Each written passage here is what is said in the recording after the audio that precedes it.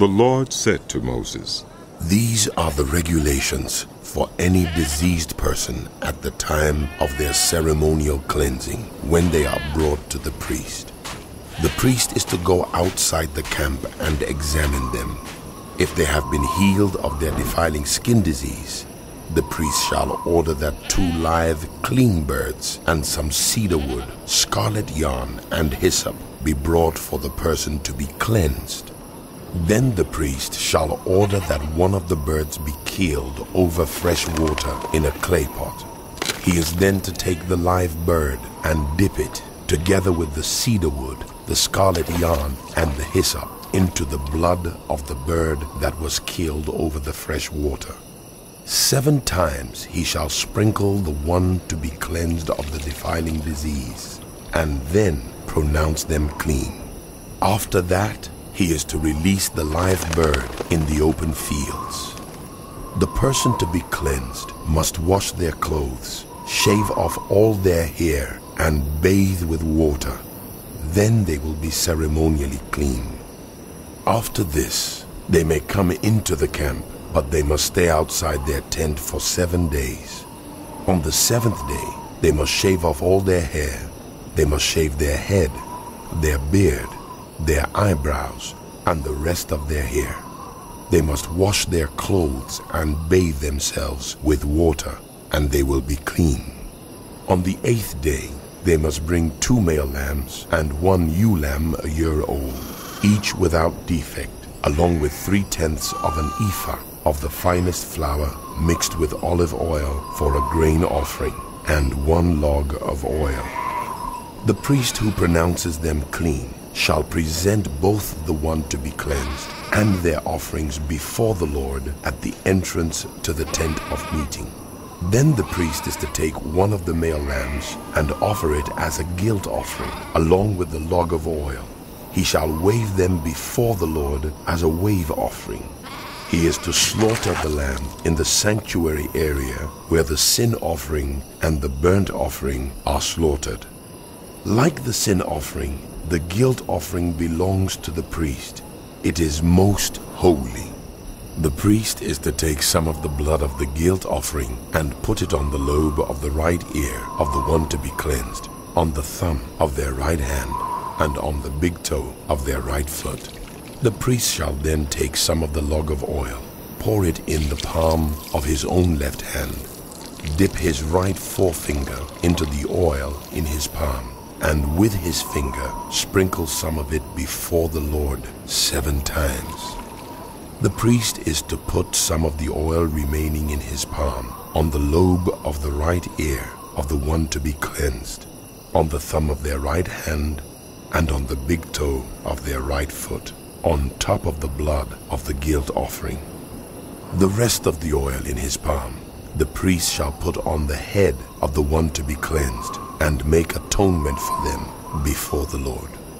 Then the priest is to sacrifice the sin offering and make atonement for the one to be cleansed from their uncleanness. After that, the priest shall slaughter the burnt offering and offer it on the altar together with the grain offering and make atonement for them, and they will be clean. If, however, they are poor and cannot afford these, they must take 1 male lamb as a guilt offering to be waved to make atonement for them, together with 1/10 of an ephah of the finest flour mixed with olive oil for a grain offering, a log of oil, and 2 doves or 2 young pigeons, such as they can afford, 1 for a sin offering and the other for a burnt offering. On the 8th day, they must bring them for their cleansing to the priest at the entrance to the tent of meeting before the Lord. The priest is to take the lamb for the guilt offering together with the log of oil and wave them before the Lord as a wave offering.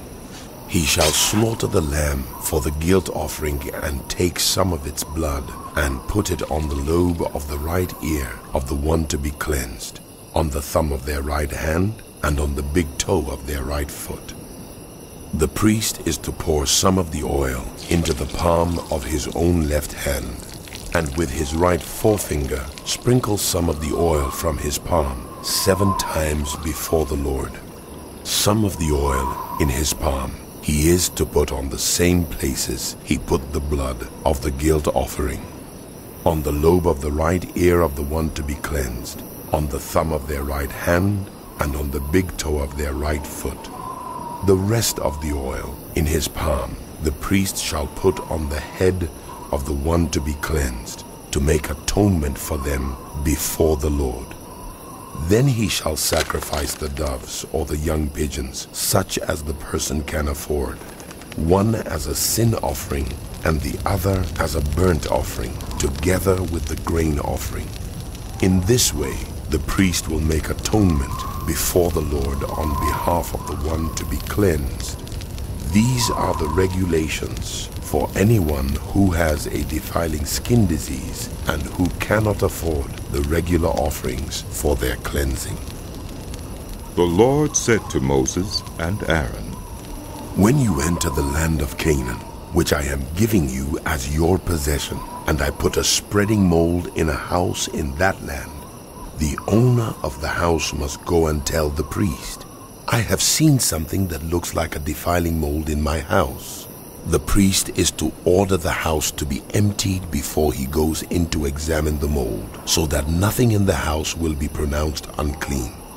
After this, the priest is to go in and inspect the house. He is to examine the mold on the walls, and if it has greenish or reddish depressions that appear to be deeper than the surface of the wall, the priest shall go out the doorway of the house and close it up for 7 days.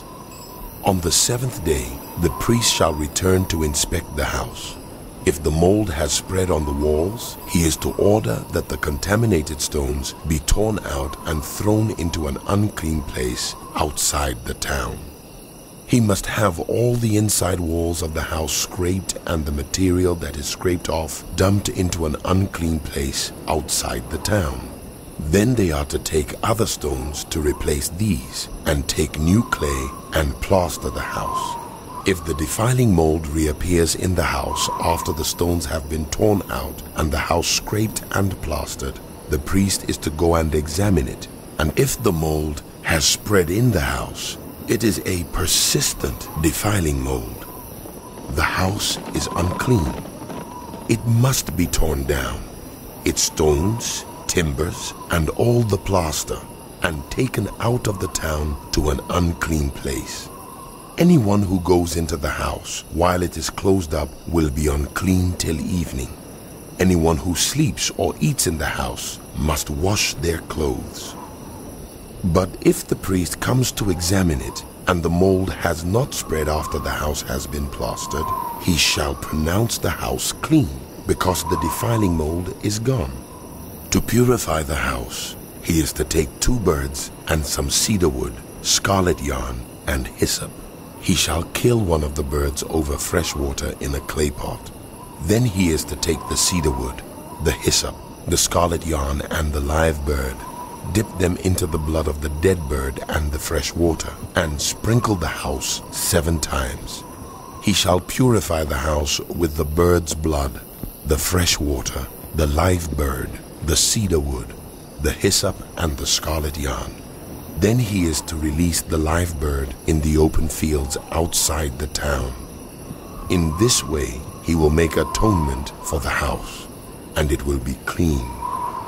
These are the regulations for any defiling skin disease, for a sore, for defiling molds in fabric or in a house, and for a swelling, a rash, or a shiny spot, to determine when something is clean or unclean. These are the regulations for defiling skin diseases and defiling molds. The Lord said to Moses and Aaron, Speak to the Israelites and say to them, when any man has an unusual bodily discharge, such a discharge is unclean. Whether it continues flowing from his body or is blocked, it will make him unclean. This is how his discharge will bring about uncleanness. Any bed the man with a discharge lies on will be unclean, and anything he sits on will be unclean. Anyone who touches his bed must wash their clothes and bathe with water, and they will be unclean till evening.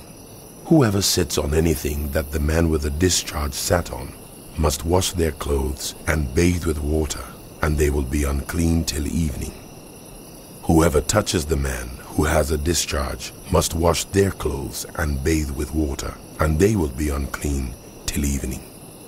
If the man with the discharge spits on anyone who is clean, they must wash their clothes and bathe with water, and they will be unclean till evening. Everything the man sits on when riding will be unclean, and whoever touches any of the things that were under him will be unclean till evening. Whoever picks up those things must wash their clothes and bathe with water, and they will be unclean till evening. Anyone the man with a discharge touches without rinsing his hands with water must wash their clothes and bathe with water, and they will be unclean till evening. A clay pot that the man touches must be broken, and any wooden article is to be rinsed with water. When a man is cleansed from his discharge, he is to count off 7 days for his ceremonial cleansing. He must wash his clothes and bathe himself with fresh water, and he will be clean. On the 8th day, he must take 2 doves or 2 young pigeons and come before the Lord to the entrance to the tent of meeting and give them to the priest. The priest is to sacrifice them, the one for a sin offering and the other for a burnt offering. In this way, he will make atonement before the Lord for the man because of his discharge. When a man has an emission of semen, he must bathe his whole body with water, and he will be unclean till evening. Any clothing or leather that has semen on it must be washed with water, and it will be unclean till evening. When a man has sexual relations with a woman, and there is an emission of semen, both of them must bathe with water, and they will be unclean till evening. When a woman has her regular flow of blood, the impurity of her monthly period will last 7 days, and anyone who touches her will be unclean till evening. Anything she lies on during her period will be unclean, and anything she sits on will be unclean. Anyone who touches her bed will be unclean. They must wash their clothes and bathe with water, and they will be unclean till evening. Anyone who touches anything she sits on will be unclean. They must wash their clothes and bathe with water, and they will be unclean till evening. Whether it is the bed or anything she was sitting on, anyone who touches it will be unclean till evening. If a man has sexual relations with her, and her monthly flow touches him, he will be unclean for 7 days. Any bed he lies on will be unclean. When a woman has a discharge of blood for many days at a time, other than her monthly period, or has a discharge that continues beyond her period, she will be unclean as long as she has the discharge, just as in the days of her period. Any bed she lies on while her discharge continues will be unclean, as is her bed during her monthly period, and anything she sits on will be unclean as during her period. Anyone who touches them will be unclean. They must wash their clothes and bathe with water, and they will be unclean till evening. When she is cleansed from her discharge, she must count off 7 days, and after that she will be ceremonially clean. On the 8th day, she must take 2 doves or 2 young pigeons and bring them to the priest at the entrance to the tent of meeting. The priest is to sacrifice one for a sin offering and the other for a burnt offering. In this way, he will make atonement for her before the Lord for the uncleanness of her discharge. You must keep the Israelites separate from things that make them unclean, so they will not die in their uncleanness for defiling my dwelling place, which is among them. These are the regulations for a man with a discharge, for anyone made unclean by an emission of semen, for a woman in her monthly period, for a man or a woman with a discharge, and for a man who has sexual relations with a woman who is ceremonially unclean.